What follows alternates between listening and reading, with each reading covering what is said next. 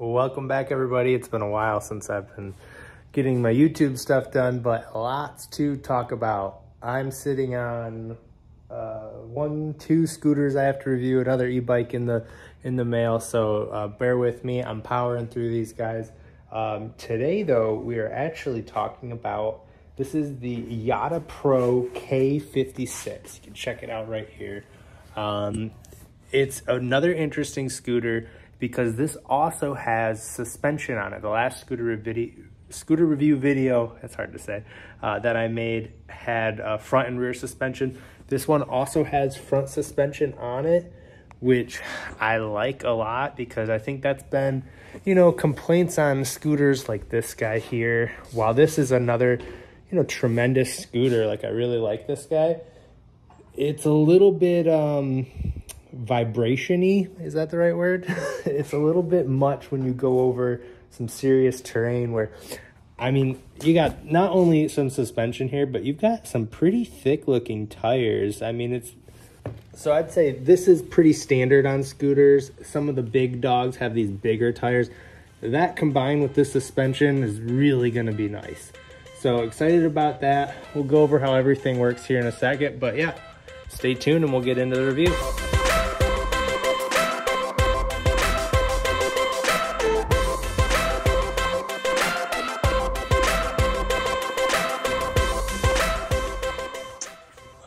So let's get into this KS5 Pro review here from Yadea. I'm always the worst at these names and I always get in trouble. They yell at me, but thank you to Yadea for sending this to review. And I also apologize because they sent me this a while ago and I lost the footage of my original review, hence why there's no unboxing for this. And I just totally lost the SD card I filmed it on. So we are starting over. And that's, anyways, you guys don't care about that. You want to learn about this scooter here. And it's pretty appealing, right? Because it has the front suspension. The display on it, I'd say, is really nice looking. Multicolored display. You got your bell. You've got, what's also super interesting is two brakes, front and rear. I would say most scooters I review, if they have two brakes, it's something like a step brake in the back or just like two ways to operate the same brake. Something like this one is also pretty unique here where it's like actually a e-brake of sorts, which I'm not talking about that, so we'll get back to here. And I noticed while riding this, if you hit this front brake while going pretty quick, you gotta make sure you ease into that because it can be a little jarring. It almost feels like you're gonna fly over the front. So I definitely recommend the rear brake over the front brake. While we have this screen up here, it's also pretty easy to operate. There's one button. So I will mention there is the app up here where you can get everything all set up. You can dial in your modes and all of that. But as far as like the main operation up here, all you need to do is it's a long press to turn off, I believe. Yep. And that turns it on. And then you have a couple modes, a walking mode. D is like for the standard middle mode, and then S I think is supposed to be for speed. So it's a little bit of a faster mode. Still have like half a battery remaining, but we'll still go on a cruise here in a second. And that's about it. And then I think you could double tap for headlight. And that's really all you need. And I kind of like the minimalist sort of vibe here. And of course you have your throttle over here, and then, like I mentioned earlier, the double brakes. This clip is to attach on the back, so I'll show you how that works real quick. Very, very easy. There's a little safety button right here, so you push that down and pull, and then this almost came falling down there. Snaps in right there, which actually will allow you to carry it. But this thing is heavy, my friends. I'm probably holding 50 pounds or so. It's definitely a big beefcake, probably 40 or 50 pounds. And then to undo it, we'll just move this safety up, I guess, while lifting. There you go. Pop this back in. And then there's no real button you have to do. You just gotta pull it up and it latches. And it's a good build quality. It definitely is nice and thick. Assembly was a breeze. All you had to do is there's, I think, a total of five of these things that you screw in. 6 actually. So 2, 2, and 2. Really easy, takes like 2 seconds. So you literally just unfold it and then bolt these guys in. Not bad at all. And then that's basically it. I mean, we'll take a quick look up here. Something that's also worth noting again is the fact that we have this suspension. Not a lot of travel on there, but as far as other you know, scooters go, that's a plus. I gotta say, a cushiony ride on a scooter is really valuable. That said, there's no like adjustments. These are dummy caps. Like you can't actually like change what it does. It's just springs in there. So if you are a heavy rider like me, you get what you get. But if you're a little bit skinnier, you don't gotta worry about that.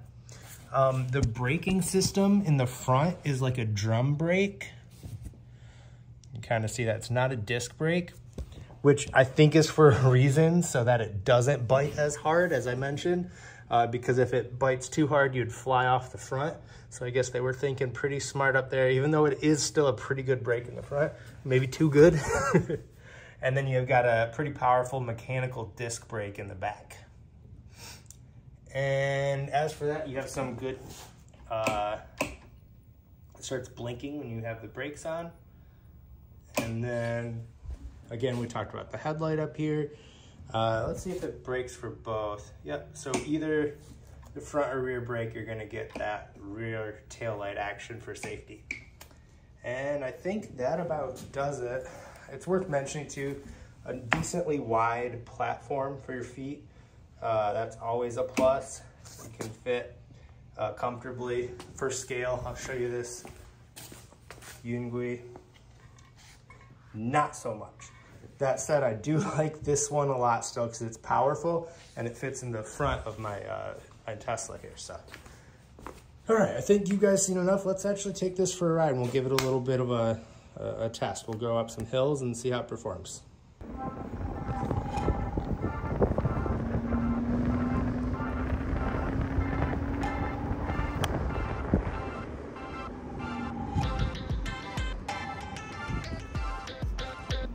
Man, so the first thing you'll notice is how quiet this thing is. The motor is almost silent.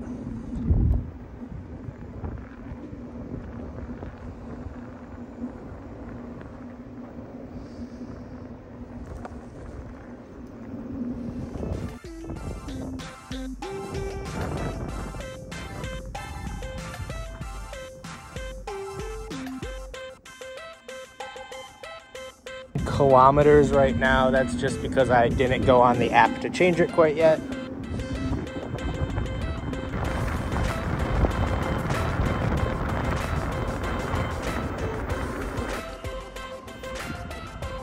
Something that's kind of interesting, you can watch the green light appear, and that is in relation as it like goes around. That's in relation to how powerful you are pressing the brake. And then that blue light at the top is actually coming from me holding down the throttle. So it tells you how much of the battery you're using. All right, so a couple thoughts around this scooter. The first thing to note is it does come in around $900. I think on various sites you can maybe find it for $100, $200 cheaper given the season. Maybe it's on sale. So that is a little pricey. But you do get a lot. It's got everything you'd hope for at that price point. It's got a bigger deck, a bigger battery. It's got that 800-watt motor, which is a beefcake amongst other scooters, that's for sure. I'd say 500 and up is more than enough on a scooter for an average person. So you got a lot of power to make it up the hills. I will say, that said, I think that 800 number might be like a peak motor, because sometimes they'll give you like the peak power rather than like the average or consistent. And my guess is it is probably like a 500 watt that peaks at 800, or maybe even a little less than that. You'll see that in e-bikes where they'll have like a 500 that peaks at 1,000 or something similar to that. So take the 800 with a grain of salt, because as far as you know, actual like torque and like power going up hills and everything, it almost seemed a little bit lacking compared to some other scooters. It just wasn't super torquey, but I mean, you got to keep in mind, I am like a big guy. Like it's got 250 pounds to get up a hill. So yeah, your average person's not having that same issue. I think I mentioned that in most videos too, just as like a warning, like, hey, you are probably going to be fine. And even that said, like, you feel the power on like some flat or semi-inclined straightaways because it picks up and it really does have some speed. I'd have to do the conversion, but 30 kilometers per hour is where it peaks. And that seems plenty fast. And I really had a lot of fun on it. And it feels sturdy. And I think that lack of torque I was mentioning is going to be a good thing for a lot of people because there's scooters that are way too torquey, almost feels dangerous. This one, not at all. And I think you don't actually tap into the power of the rear.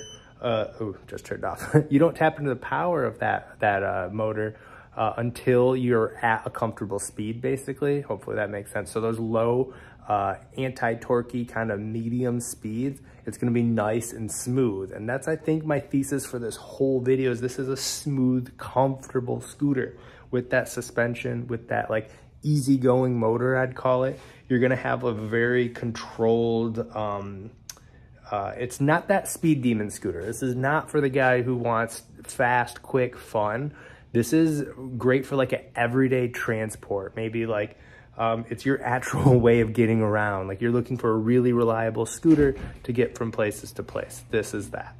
And with that, I'll wrap up the video here. As always, I'm happy to answer some questions if you have them in the comments. And I do appreciate you guys watching this. And stay tuned. We've got a lot more e-bikes and scooters to review. And I could show you this. I've been spending way too much time with pickleball than the EV channel. So I'm going to try to make more videos here, I promise. But in the meantime, if you're a fan of pickleball, go check out my other channel called Kiwi Labs Pickleball, and we can talk there. Okay, I'm out. Thank you guys. Bye.